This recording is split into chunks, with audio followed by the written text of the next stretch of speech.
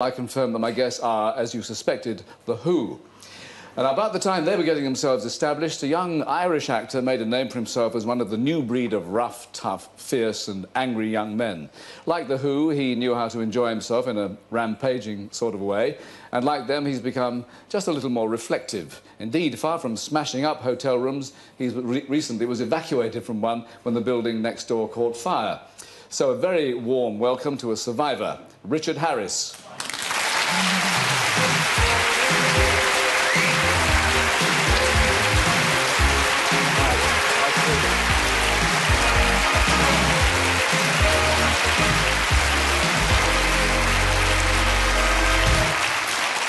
Michael Aspel, this is your life. Oh, it's the wrong colour. I'm sorry about that. Well, I get terrified of that. I get terrified, yeah, I do. I get terrified someone's going to say to me, this is your life. It'd be terrifying. It would be a very long show. I wouldn't remember half of it. I remember someone said to me from Random House in New York, asked me, would I do an autobiography? And I said, how could I do it? I can't remember half my life.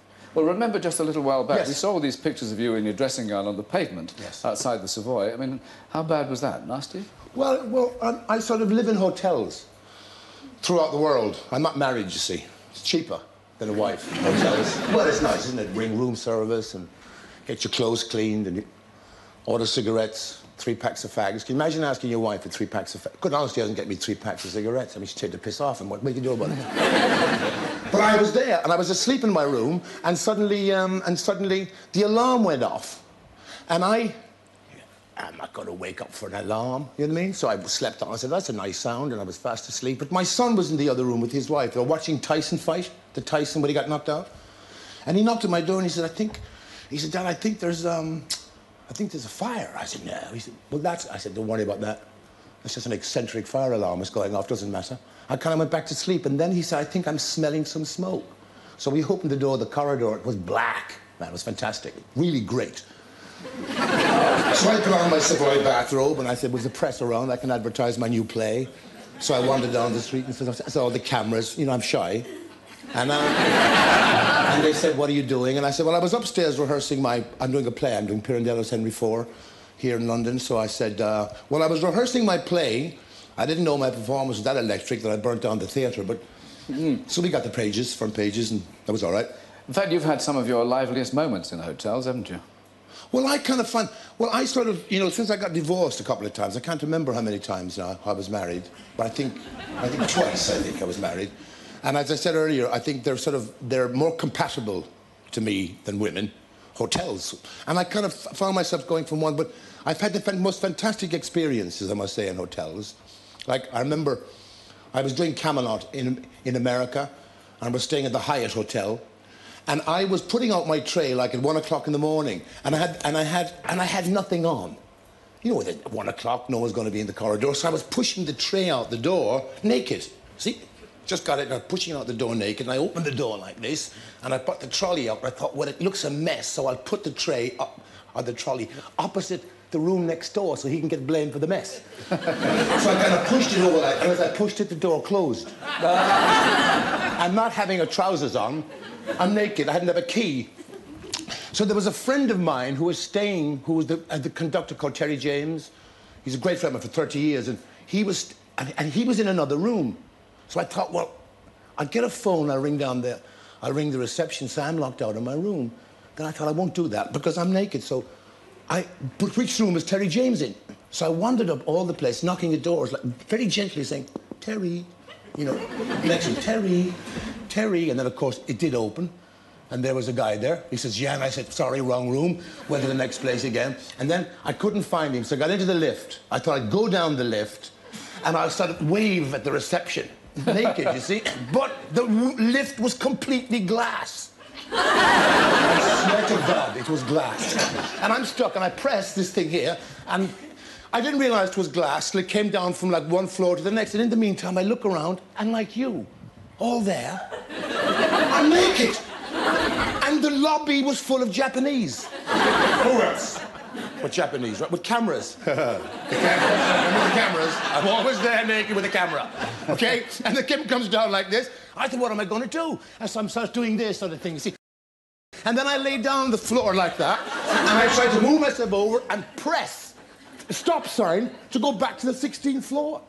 And all the Japanese saw, and they're all going, ah, look, very nice, look. I swear to Christ, I was a tourist attraction for about 15 minutes, and I finally got it back up to my room and finally got in. You mentioned earlier this Pirandello play of Henry IV. Yeah. So this means a national tour. With all the touring you've done with Camelot, haven't you had enough? No, I love it. And that's why, excuse me, dressed like this. It sounds a bit rude to come to your show dressed like this, but I'm in rehearsal this minute. I didn't expect you in in a fact, dinner half the suit. cast are upstairs in your what you call green room. Yeah, having a few drinks up there. But yeah, I'm doing it. We open Cardiff next Tuesday. Then we go to Bath, York, Guildford, Manchester, and then we come into town. Around May, we come to town. You've been filming in the old country, haven't you? Oh, yes. And I know it was a good one, but what could it have been like being back in Ireland and not drinking? Well, they were doing... very dangerous. It's like going to church and not saying a prayer. It's very dangerous. But I wanted to do this film, and they thought, well, I kind of wasn't too particular about making any more movies, and this script came up, and they sent it to me to play a great friend of mine, a fellow called Jim Sheridan, who directed My Left Foot. Yes. A small little Irish picture that's just bagged 5 Academy Award nominations. Not bad for a little picture. And so they were doing it, and they were old friends, and they said, would I play a small part in it? And I said, nah, I don't want to make any more pictures. They said, just for us. They want to, like, put a lot of names together, maybe get some money for it. And I said, no. So they sent it anyway, Federal Express. And they called me and said, it's there, please read it. And I read it, and I said, hey, man, not only do I want to play the lead. This is the greatest part I've ever read in my life. But typical me, I mean, no one wanted me for Sporting Life, no one wanted me for Camelot. I had to bully. And I work a lot, so I bully a lot. But I said, you gotta have me. I've got to do this. And they didn't want me for the picture, and I forced them.